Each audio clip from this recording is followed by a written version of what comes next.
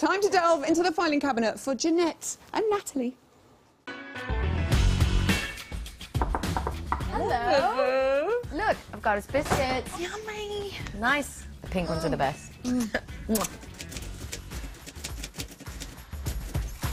So, tell me about what was your big break?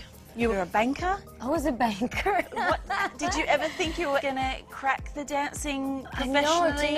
I knew I loved performing. I didn't know if it was going to be acting or singing or dancing, but music touched me more than anything else.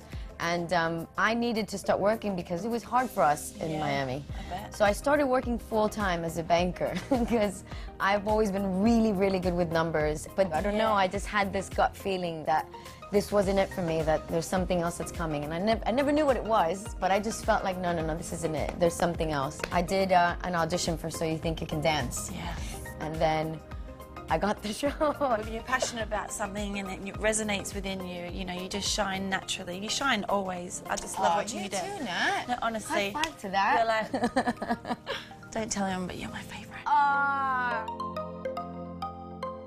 So, what were you like as a kid? What were you like at school? Were you girly? Did you like putting all the dresses and makeup on? I was really sporty. Sporty and girly. A little bit of one of the boys, because my dad was a motor mechanic. Oh my God. So I was doing like grease and oil changes and helping Dad clean the car. I didn't really love school because I was sort of a little bit bullied as a child. So the thing that kept me in school was my teachers and sport. I loved athletics. I loved 100 metres sprint, high jump, long jump. Had I not been, you know, introduced into the dancing world, I'd definitely be doing some form of athletics. That's amazing.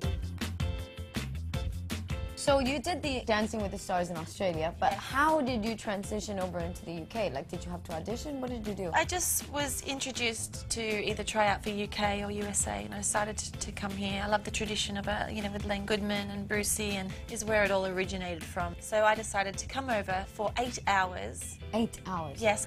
I didn't know the train system. I missed my meeting, which was oh my God. really, really bad. But then, you know, they came and saw me in the afternoon. So you flew in for 8 hours? I flew in for 8 hours. You missed the meeting? Better late than never.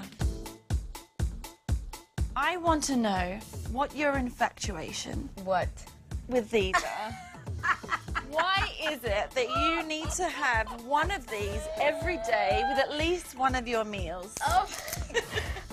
The Cuban dish has a very big, popular side dish, all based out of bananas. And I grew up just having that as a side dish with pretty much every meal. Do you know what I discovered now? It's like officially my favorite dessert ever.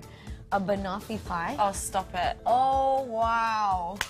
I love this I was girl. like, why did we not have this before in my life? But now it's a bad thing. Now if it's on the menu, I'm gonna have it. Yes.